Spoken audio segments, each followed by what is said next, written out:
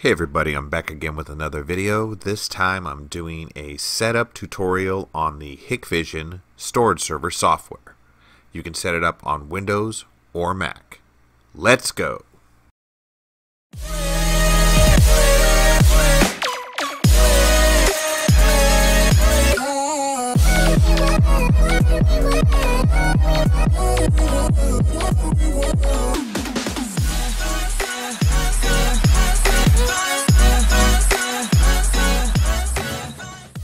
Well, I had this older machine that was going to be thrown away, so I decided to reuse it as a video server, and that's exactly what I did. Now it's running a Core i5, and it's a quad core, and it's a Sandy Bridge processor, so I figured that should be plenty. So first thing you want to do is go to the bottom right hand corner, and you'll see an icon that you can right click on and do some local configuration. And the IP address is set up for DHCP, so it auto hands that out to you. But the port is kind of important if you're going to be using port forwarding in your router, if you want to hit this from outside of your own network. So you set up your port, then you can right click again, and you can actually set it up to auto run. That means after you do a reboot, it's going to launch itself and start up the services. And you can also have it auto log in if you want to put in your OS login and password. And once you've clicked OK, the icon will reboot itself in order to take the change. So that's what I did for mine, because this is going to be a dedicated server for my video recording.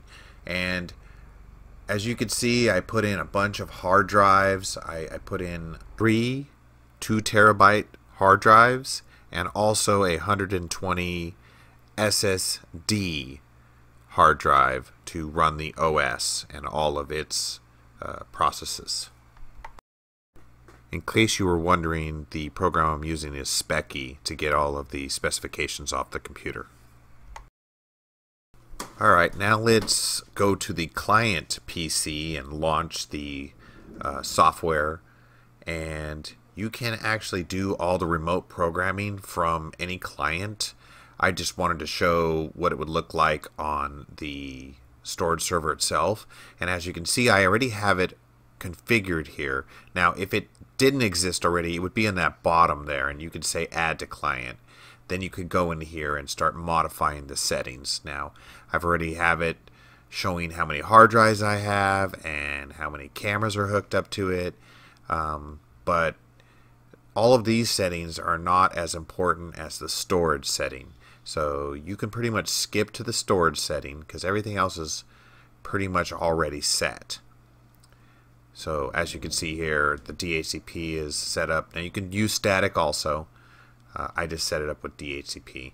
Now here it's very important that you format all your hard drives before you start linking cameras to the storage server. And it's a really simple process. You just highlight the drives, and then you can say format. Now you can format them all at the same time or do an individual, but once you've highlighted it and clicked format, you'll see that progress bar start to go up. Once the progress has completed all of the drives and you've saved it, it will reboot the storage server and then include those drives as part of drives that can be selected in your drop-down. So now let's go over to the storage schedule, and this is very important. The storage schedule is where you link the storage server to the cameras. And first of all, you can see here I've already got a template for the SD card that's local. But if you select the storage server, so you just go to the drop down and pick it. Now you can say record on a schedule, and then you pick, I picked all day template. Now you can pick on event or whatever else, but I really wanted to catch stuff and I didn't want to miss anything, and since I have so much hard drive space, it's a lot easier. And then you can select all and then just select the storage server, and that's pretty much it. You saved it.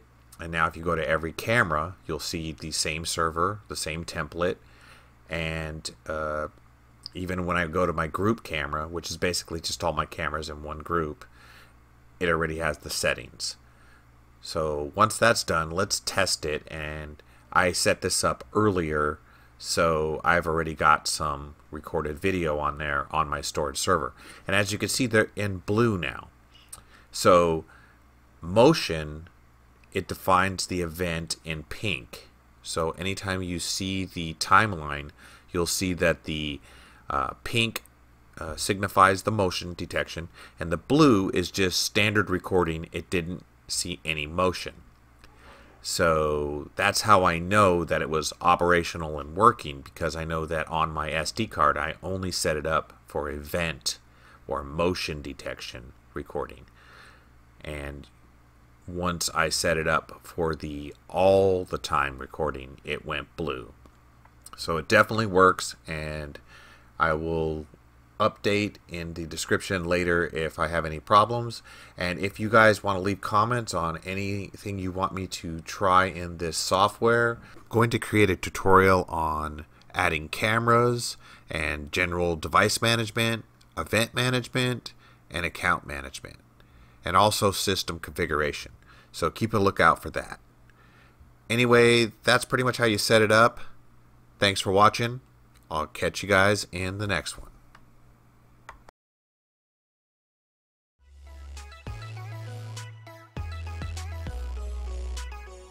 Subscribe if you want to catch more tutorial videos and much more.